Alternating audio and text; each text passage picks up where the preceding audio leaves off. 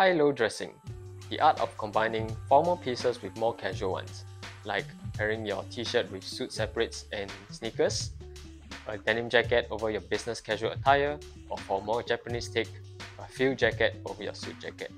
But since we live in such casual times, you might want to take the low of high-low dressing a notch lower. So if that's the case, may I propose to you the literal footwear of the gods, sandals. A trick I find to make it work well for my wardrobe is to reduce the casualness of the sandals so that it goes better with tailoring.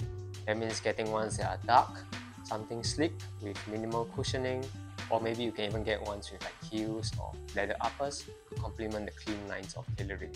Although I very much prefer a more rugged pair for my lifestyle, like this one from Decathlon. Okay, so the first type of outfit I typically pair with sandals is with tailored trousers, like this herringbone pair from Colaro, and definitely with over-the-cuff socks to reduce the contrast of the feet, which makes it less obvious that I'm wearing sandals. Tuck in a tee and top it off with a bomber if it gets chilly. Of course, you can wear it sockless as well, especially on humid days. Going sockless makes it more laid back, so I like to style mine super casual with high-rise cargo pants. This one's a British Royal Navy surplus with slanted pockets. The button-down long-sleeve polo shirt rolled up and fully unbuttoned adds a sartorial spin. For a more sporty look, I'd wear crew socks with tailored shorts. These ones come with the typical details like side adjusters, extended waistband, and forward pleats. Finished with a crop hoodie over any t-shirt to emphasize the high rise of the shorts.